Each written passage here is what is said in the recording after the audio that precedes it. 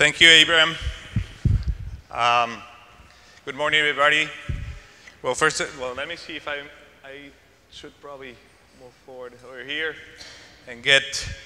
So, thank you. First of all, thanks to Carrie, to Babson for having me here. Not being part of the Babson network, but still a great pleasure to be able to spend some time with you, and this exchange with many of you has been just fantastic.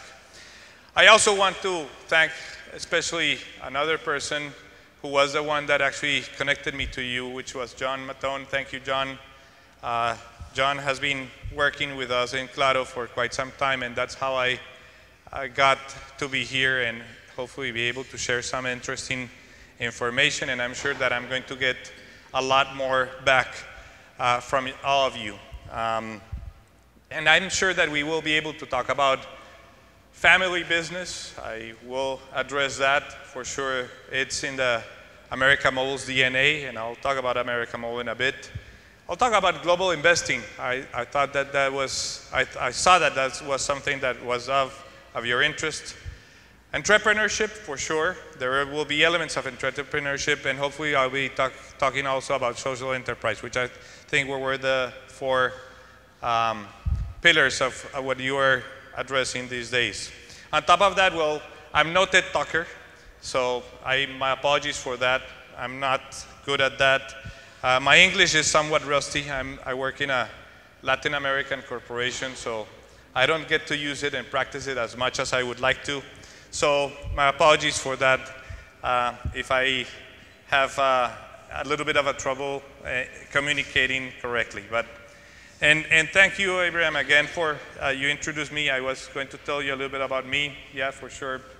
Quick summary, studied here, born in Bogota, grew up in Colombia, studied my undergrad in Colombia, went to the US, 17 years outside of the country, and yes, I came back to work with Claro. Prior to that, I was with Motorola for about 15 years, as Abraham mentioned. And all that time, for the most part, I was, as an outsider, dealing with America Mobile as a company, me being in the position of a supplier. 20 years of telecom. So let's start about telecom. And before I go in depth into Latin America, let me talk about telecom for a second. Let me take a minute and talk about what telecom is today. I think we all have different perspectives of telecom. Telecom has been an industry that has thrived in the last years. I think that many of us can go back maybe 100 years and think about fixed telephony and how that went about. Today, I don't know, 8 of every 100 persons in the world have fixed telephony available to them. So it took us 100 years to do that.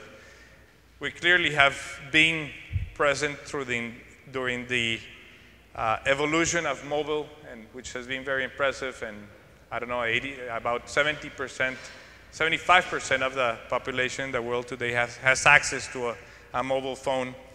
But really, telecom is a very different story today. It is changing really, really quickly, and I'm going to connect this later onto what are the challenges of the company and what the company is living through. But in reality, internet is all about what telecom is today. And it's clearly, that evolution is clearly a function of the investment that goes into the networks and the efforts that are done in order to get devices into the hands of people, for people to be able to use the networks. It's simple. It seems very simple, but at the end of the day, it has taken us the world 100 years to get there. But today we talk about 300 million computers connected to the internet from a wireless standpoint, 1.9 billion smartphones today in the world, and it's foreseeable that we'll see about 5.6 billion smartphones connected to the internet by the year 2020. And we're going to be talking about probably about 25 billion connections in total. So that really is the world of convergence. I was talking about the fact that internet is the name of the game.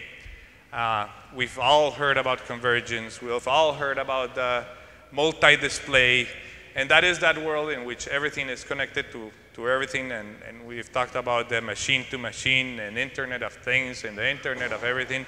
I'm sure that you've all heard all those different terms, but it only talks about a lot of data flying from one side to the other, and we're talking about big data and cloud and all of those elements that make part of that. And again, so the name of the game is broadband, and that's why I have Mr. Slim here, and I'm going to talk about Mr. Slim in a bit.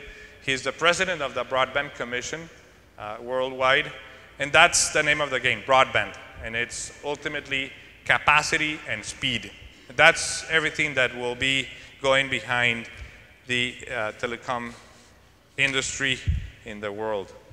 So let's move on and talk about the Latin America telecom. Latin America in telecom is a history of government investments. About 25 years ago, all of the different countries started investing in telecom, and even further behind if we talk about fixed telephony. But talking about cell phones and mobile, it's 25 years ago, government participation, a very quick process of privatization that took place in pretty much all of the countries in Latin America, a phase of consolidation right after, and clearly in Latin America, for us that live in Latin America, I think we can understand the fact that telecom is probably the only area of infrastructure that is up to par with the rest of the world. And obviously, and we Colombians experience it further since our infrastructure really has a lot of deficiencies. But that's pretty much the norm for the rest of the region. Infrastructure is really a challenge. Now, the last couple of words in terms of Latin America is today is pretty much a two-player game. América Móvil, which I'm going to speak to in a bit, and Telefónica, which is the Spanish company that has made significant investments in the region. There are other players, but clearly, if you look at it, it's probably 70 or 80% of the industry that it is concentrated in those two players in Latin America. So let me talk quickly about what's América Móvil. América Móvil is the parent company of Claro, the company that I had here in Colombia. It's a company that it's really a child, 15 years old. The history probably started about 20 years ago, or a little bit more than that, when actually Telmex, the fixed telephony services company in Mexico, was privatized. Again, and here's where the family business comes in. It was Mr. Slim who made that acquisition and who started the evolution of the company, as I said, in about 15 years. A lot of entrepreneurship, really little cells that started trying, for example, the mobile telephony services, and little by little got that up to speed. And today it is a company that is present in 18 countries in the Americas, and I say Americas because it also has a presence in the US, a different presence. It's an MVNO, it's a virtual network operator, but still pretty significant. It's an operation in the US of about 35 million subscribers in the US. And we're going to talk about global investing as well, and I think that's something that the company has started to do. Recently, the company América Móvil acquired Austria Telecom, operates in 8 countries in Europe. Different ballgame, but for sure it's part of the process of evolution of the company. In all accounts, what has happened in those last 15 years or so is it is today a company that has revenues of $67 billion, and is the 8th carrier in the world. If looked from a standpoint of revenues, is the 4th carrier in the world from the standpoint of connections, the number of connections, and I'll talk about that in a bit. So let's move on and talk about Colombia, Claro Colombia. Same story. First acquisition of the company occurred in the year 2000. Since then, it has been 3 carriers, 3 mobile carriers and 8 cable companies that have been acquired and merged into Claro Colombia. It went from being a second distant player in the year 2000 to the leader today. It has 55% of the mobile telephony in Colombia, which is about 28 million subscribers. Mobile internet, which is about 5 million subscribers. Paid TV, 44% of the market, which is about 2 million services of paid TV. Internet to the home, about 1.8 million services of internet to the home, about 32% of the market. And fixed telephony, which is about 1.3 million subscribers of fixed telephony and about 21% of the market. Clearly that business having started earlier. Colombia represents about $5.5 billion of the $67 billion for America Mobile in the world. And it has about expenditures, and I'm going to highlight the expenditures because it invests about $1 billion in Colombia yearly. About 70% of the profits of the company have to go back in order to make sure that we keep up to speed with technology and we keep up to speed with the services. And I took the liberty to put there the Jim Collins Good to Great book right besides the Claro logo. And the reason is, if you were to look at it as Jim Collins talked about the companies, actually Jim Collins studied about 15 years, companies that were successful growing for 15 years consistently at rates of 10% or more year after year. That's the case of Claro. But I think we can talk about what's coming as well, because there is a changing business model for telecom companies all around the world. And that's why I bring also a slide that has not only good to great, but and that's where kind of where my head is today as CEO of Claro Colombia, and that is How the Mighty Fall. I don't know if many of you have read these books, but it only talks about the fact that there are points in which companies really need to rethink themselves, in which companies need to make sure that change is that you can evolve, that there is an evolution from and in our case, I see it as something that the culture of the company today has been a culture of discipline and execution and very focused on growth, on deployment of a network, but that no longer seems to be an issue, a possibility. We definitely need to change. And the thing is, we need to change why. I think the world is changing in the sense that, and you many have experienced that, voice services the revenues are declining. The telecom industry is becoming very, very regulated. That makes it very difficult, and especially in our case in Colombia. On top of that, the regulation comes from a government that is also a competitor. The government owns, and Colombia is unique in that sense. In Colombia, the privatization did not take place as it was not completed as it was in the other countries, so that it's really a challenge. On top of that, data, and we were talking about broadband, is becoming the name of the game. Lots of investments going behind, lots of cost in order to provide service. So really a challenge, and that makes a motivation for change. So again, cultural change. We gotta behave different, do something different. We cannot stay where we are at, and I think that's a story for many of us in business of being able to really figure out when is the time and how to drive that change.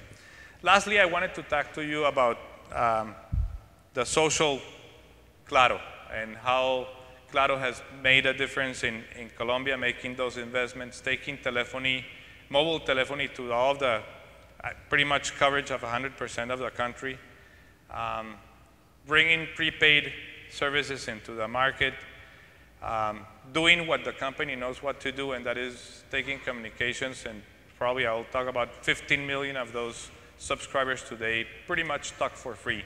They don't pay for their calls that they receive. It makes a big difference. Security being an issue for this country some years ago, we're glad to see that that is improving and changing and getting better. But for sure, telecommunications was a critical element. And that, the other part, which is what I show here, is education. I think that education in Latin America, and it is Mr. Slim's passion in terms of making sure that that network is used towards having a better society, a more educated society. Undoubtedly, telecommunications is really a good tool to be able to support and to move education forward. In the case of Claro, in the last year and a half or so, we have invested about $60 million in getting devices, tablets to the students, developing a platform which is EduClick, which is kind of the Wikipedia of education for the Colombian educators and students, so that they can exchange 5-minute videos of lessons and so forth. So clearly there's an opportunity for a company to do that. The last message, I think, and as for an organization as Babson is, that change is driven through entrepreneurship. And our challenge today, as a large corporation as it is today, is how to rebuild entrepreneurship into an organization like ours. I think that's something that an organization like as Babson should look at. It's not only the entrepreneurship when one as a business person starts a new venture, but it's also an opportunity to how to figure out how a large corporation does entrepreneurship or implements entrepreneurship within its organization. So thank you very much for the opportunity of being here. Thanks again, Carrie, and all of you. Take some questions? Sure.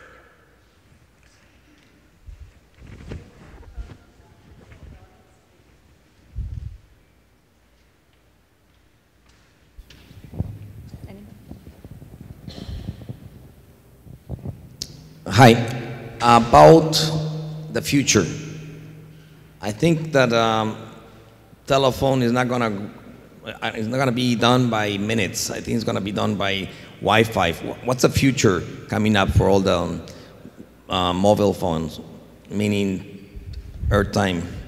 You're absolutely right. I think that when I introduced the concept of broadband, and when I said that revenues from the voice services, which is the vast majority of our revenues today, are being cannibalized by those services. For sure,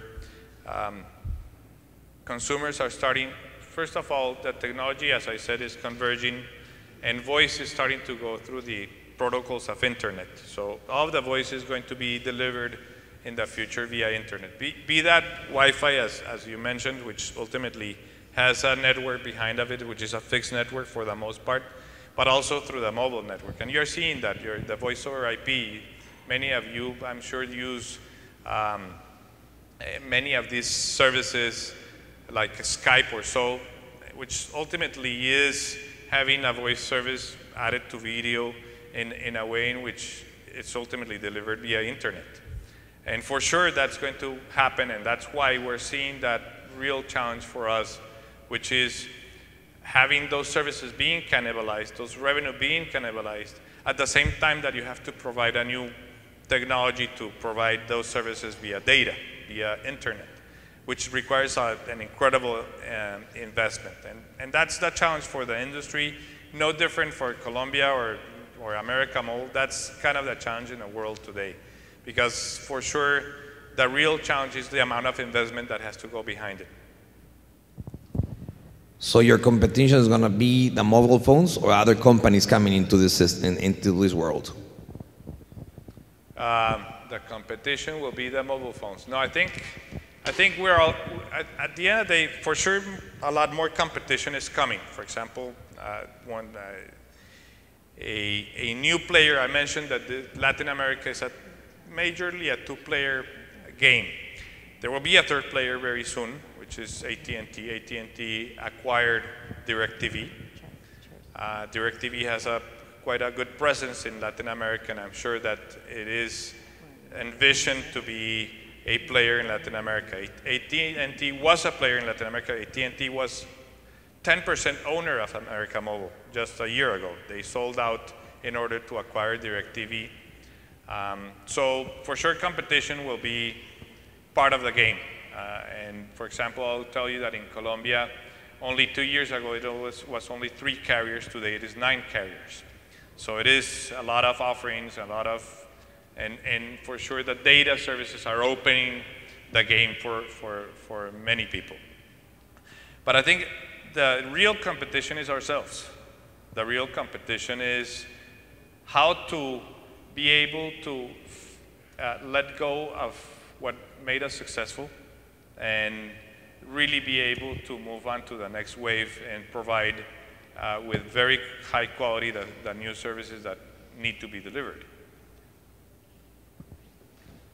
Good question. Good question. Tough question. Good morning, Juan Carlos. Sergio Mikelsen. I have a slightly different question, which is not in respect of competition, but rather, how do you see the role of Claro in connection with the, let's say, the evolution, the development, the improvement of quality of life in Colombia? And in that respect, what I mean is, as you know, we're having more and more smartphones, and that is giving access to everyone in connection with, obviously, education, health, security, and the likes. How do you see that from the perspective of just a Colombian citizen having Colombia being able to compete against many other nations? And more specifically with respect to Claro, how do you see the role of Claro actually helping us Colombians meet those challenges moving forward? Well, let me address that question in 2 ways. I think let's look at the past for a second. Let's recognize our past. And that is, as you well know, Colombia has had many challenges, both security and infrastructure. I think those are 2 real clear elements that Colombia has had as a challenge. And we like to say in the company that the efforts that Claro has made in the last 20 years, taking communications, mobile communications, to pretty much 100% of the country, which is a real challenging country in the sense of regions that are that are not well connected. But clearly, mobile communications in Colombia changed the life of the people already. And that is, and I think there are 2 things that, and this is an anecdote, 2 things that have changed the life of the country and the quality of life of people living all throughout the country: motorcycles and the mobile phone. Because people would not be able to get anywhere in the country, and that's today a reality. And people would not be able to talk to pretty much anybody except for their neighbors very close, because it was so difficult to get from one place to the other. So that has already been a reality. But let's talk about the broadband. Let's talk about broadband. What does that mean for the country? World Bank says that for every 10 points of penetration of broadband in a country, it represents about 1 to 2% income, the net income growth. So that's clearly a focus of where we're at. Clearly part of our business, as we said, for example, in teleeducation, clearly a point in which is a pain point in the case of Colombia. Education is really a challenge in Colombia. So that's a way in using the technology, the network, in order to be able to provide that to consumers. Health, as you very well know, health, and that is a problem not only for Colombia, that's a problem for all of the countries in Latin America. Providing health outside of the cities, of the urban areas, is really a challenge. That's starting to happen. We're starting to have sessions of communications for telemedicine to occur. So I think that for sure, even if we are not able to resolve many of the problems, and I'm not saying the government is doing an incredible work to improve the infrastructure of the country in terms of ports and hospitals and so forth, with the advancement of connectivity of broadband, for sure is an element of development for the country, of having a better Colombia.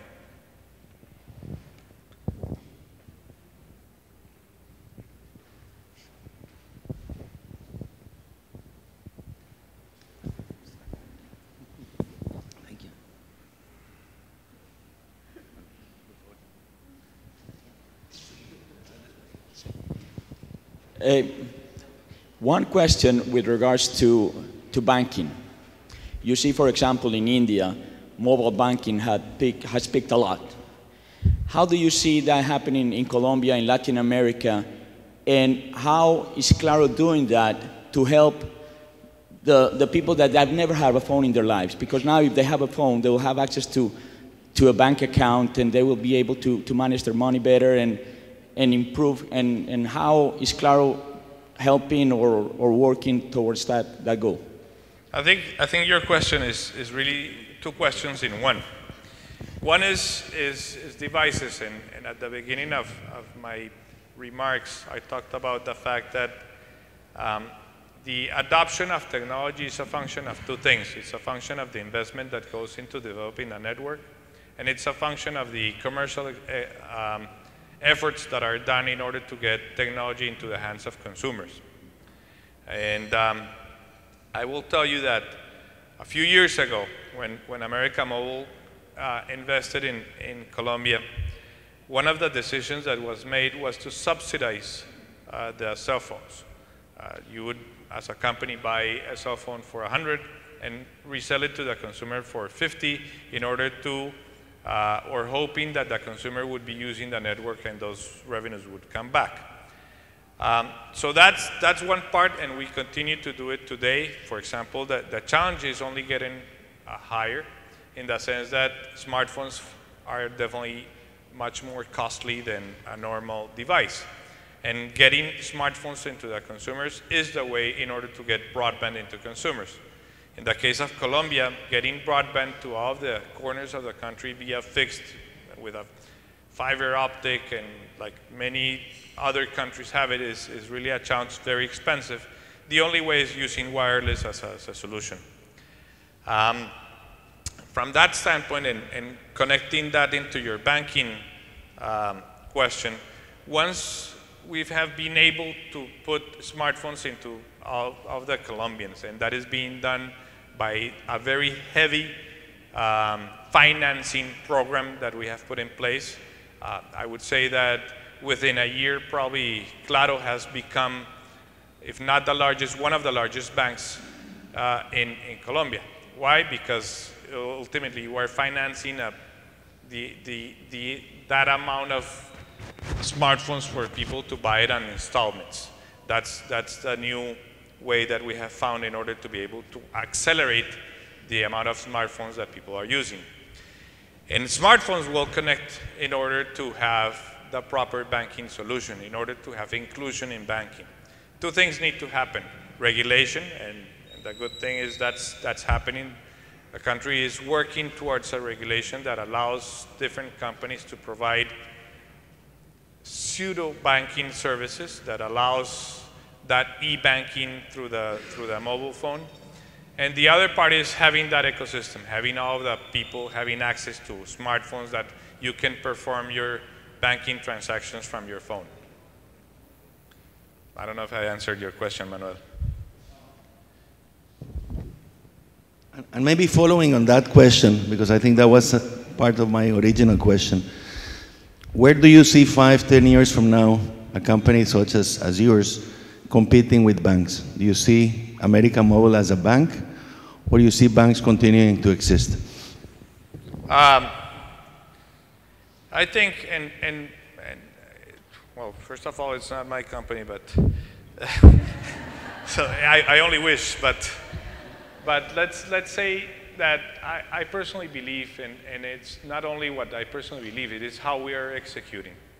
And I think that a company like Claro should not, and I think that's everybody would say, don't divert your efforts from what you know how to do. And what we have developed just recently is a company in which all banks and all carriers have like a clearinghouse in order to do banking. For sure, it is not of our interest to do banking as a company. There's lots of complexity of doing that, which would divert us from resolving the issue that I presented to you just a minute ago. And the real issue for us is how to make sure that we have the capacity and the ability as a company to be able to make the investments, to provide the IP services that need to be provided in the midst of having a real challenge of revenues, voice revenues being cannibalized at the same time. So that's really that point in where we have to make those changes as a company to adapt. Very good. Thank you, Carrie. Thanks. Thank you. Thank you, Carrie. Thanks. Thank you. I want to thank Juan Carlos for this fascinating discussion, and I think it's particularly interesting in the context of General Electric now just making the decision to get out of the financial industry business so rapidly right now, and Jack Welch at that moment when he realized that he could finance refrigerators and all sorts of appliances, took his company in that direction, and it really drove profitability for General Electric for so many years. So this is an interesting moment for Claro, and it's great to be able to have this conversation together today.